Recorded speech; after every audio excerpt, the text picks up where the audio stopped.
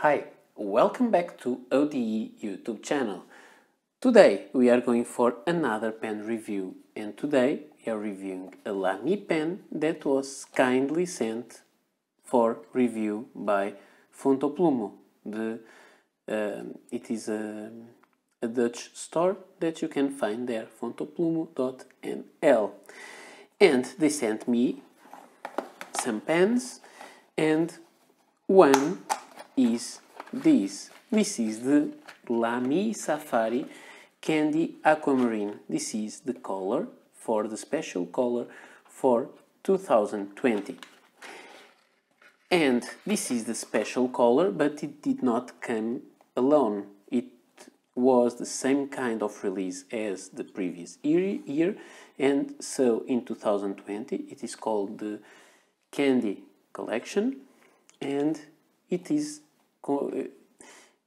made of the aquamarine, the mango, and the purple or violet. I don't remember the name exactly, but we'll go there someday for the review. These pens come, this one is inked now, but they usually come like this, with this cardboard ring there to avoid to puncture the cardboard ring here, to avoid puncturing the cartridge that is inside while in transit. Then you just remove that, and then you can screw the barrel completely on the pen. So this was the edition, some very bright colors, and this is one of those, and that's the one that I'm seeing today, because I always find it interesting to see the pens, even if they are quite the same as the others from the same collection, just differs in the color. And I always like to provide some color comparisons with other pens because I think it's interesting. So, about this pen, I guess all of you already know how a Lamy Safari looks. You have already some reviews that I made of Lamy pens, Lamy Safari pens that I made here on the channel. So let's take a look of some general and particular properties of this pen.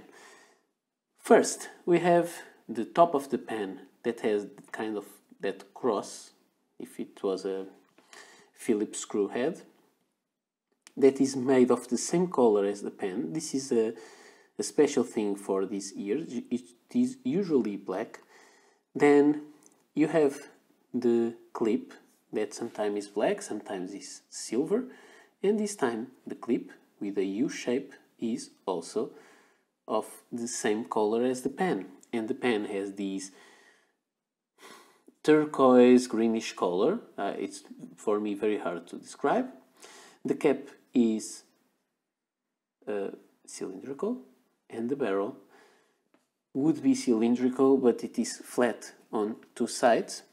It has an ink window, which is just an opening on the barrel from one side to another, so don't forget about eyedropping this. And then it has here Lamy engraved on the barrel. The cap comes out just by pulling it, and you have the triangular shaped section that some people love, some people hate. I don't like that so much. And then you have the shiny steel nib that has silver color. In this pen also this part has the same color, and it is usually black. The finish of this pen is a matte finish, unlike many other. Usually what I meant is sometimes the brighter colors are not with a matte finish. Some of the darker colors used to come, some of them in the matte finish, but this whole collection comes in matte finish, and I really like it more than the glossy one. Then you can unscrew this. It can take the Lamy proprietary converter or cartridges. However, if you want, you may fit Parker Quink cartridges inside Lamy pens. As far as I tried, I can do it, and no harm done. And it is an alternative if you can't find a Lamy cartridge around. So, this is the overall looks of the pen. You already are very familiar with a Lamy pen, so I don't think you need much more explanation. Let me just go for a size comparison, and I usually go for the size comparison with a Parker Dufold and a Lamy Safari. However, because this is a Lamy Safari, I just need to compare it with a Parker Dufold. It would be stupid to compare it with another Lamy Safari. So they are approximately of the same size. The Dufold is a little bit thicker on the barrel. One is push cap, the other one is a screw cap, and you'll find that the pens are around about the same size, although the nib type is very different. An additional thing, the nibs on the Lamys are very easy to remove. You can remove them easily and exchange it for some other kind of nib. There are nibs, extra nibs available in several sizes, so you can order them and exchange them yourself.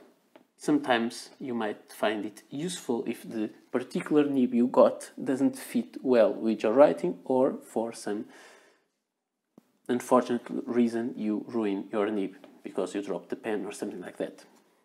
Now, I think we're going for the most exciting part, because all you know how the Lamy write, unless you're seeing this video for the first time and this is the first time you see a Lamy Safari, but if it is not, maybe you already know how it is, because it's the same in all of them.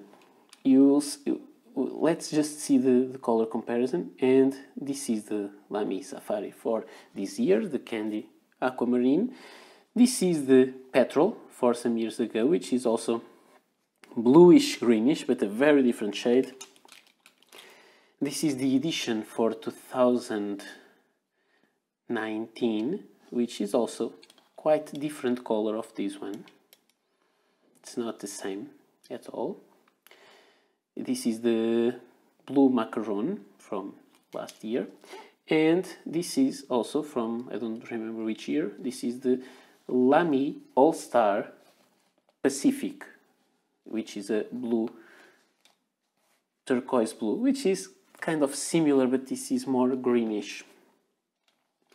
Now let's just make some color comparison with other pens that you may or may not already know, because not all of them are that usual, but sometimes I find this interesting to do this comparison. So the first pen that we are putting next to this one is a Parker 45 turquoise. The color is darker. Then we have another Parker, and this one is a Parker 51, the special edition for 2002, and it is darker than it's not darker, it is brighter than the Parker 45, and it's not really the same kind of blue. I think this is quite a unique kind of blue. Then I have 4 more pens to compare it with. Let's go to Kaweco, because sometimes Kaweco are similar. This is the Kaweco Frosted Sport Blueberry. It's different color, clearly different, more bluish. This is greenish. And this is the Peacock, the Skyline Sport Peacock, which is an older edition. It is more close, but not the same kind of tone. And here I have, let me just check the name. This is a Platinum, an older pen, Platinum Regal pen, and the Platinum is also darker, more bluish, grayish blue.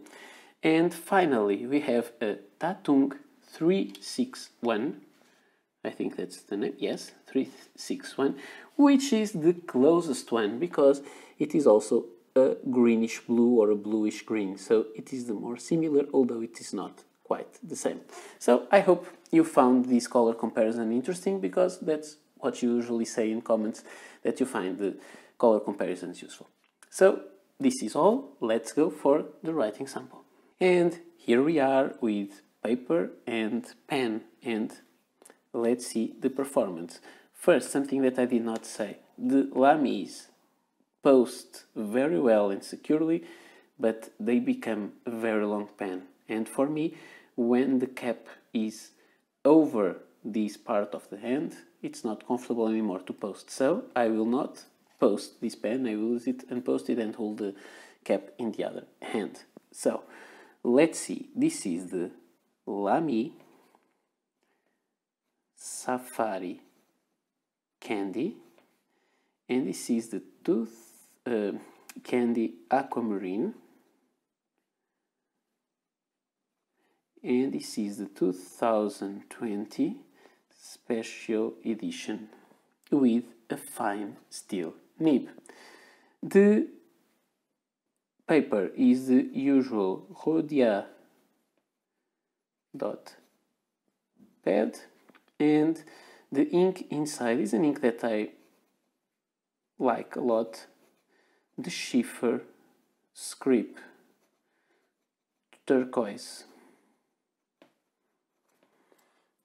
It is a nice ink in my opinion. So, about the performance of this pen. I think you can hear it. There is some feedback with this pen.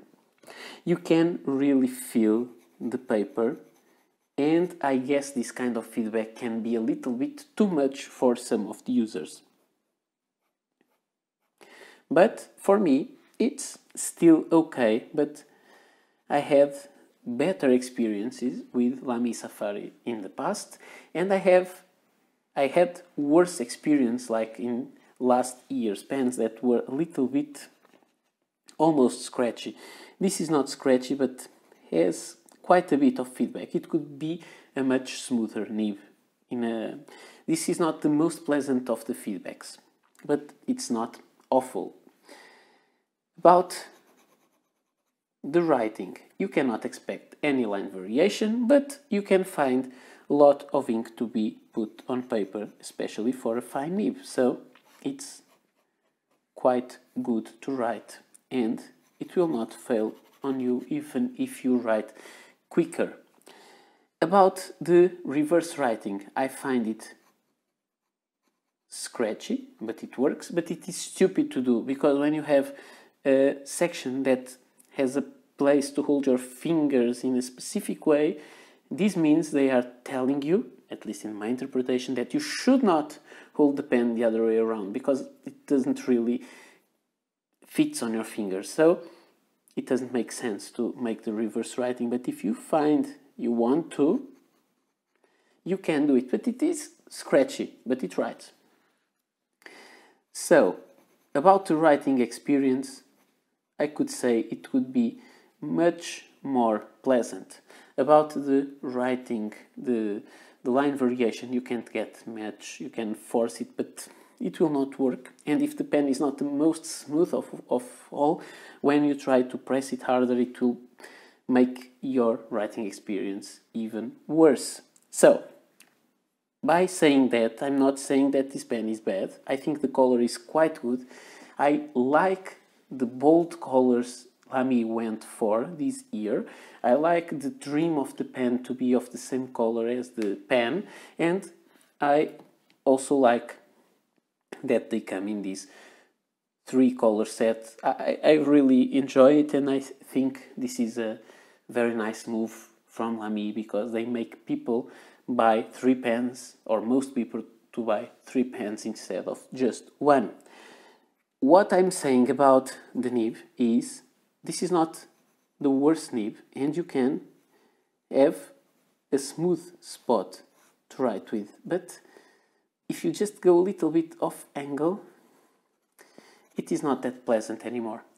So I would say that Lamy should give a little bit more care to their nibs. I find this lately. I find maybe 10 years ago the Lamy nibs were better finished than they are today. Maybe they will say it's not true because they are made the same way. I do not know. I'm not judging them. I'm just saying my opinion. I would prefer it to be smoother. Of course, you can smooth it at home easily, but I would prefer it would be nicer out of the box. However, it's quite fun, pleasant, and I think these colors are really a good gift for someone that is starting into fountain pens. I always see these pens as student pens for starters more than for more used, for people more used to work with fountain pens. However, they fit nicely and they are very good for collectors because you can get so many finishes and new ones and special ones each year. So it may be also an interesting pen both for users and for collectors and for people that are starting writing with their fountain pens. So this is all for today. Soon I will make my review of the other two. I didn't think them yet, so I don't know if they are, if the nib is the same, has the same feeling. And so I have to say thanks to all of you for watching and also to Fontoplumo for sending me the pen for review. And this is all for today. I hope to see you soon. Bye.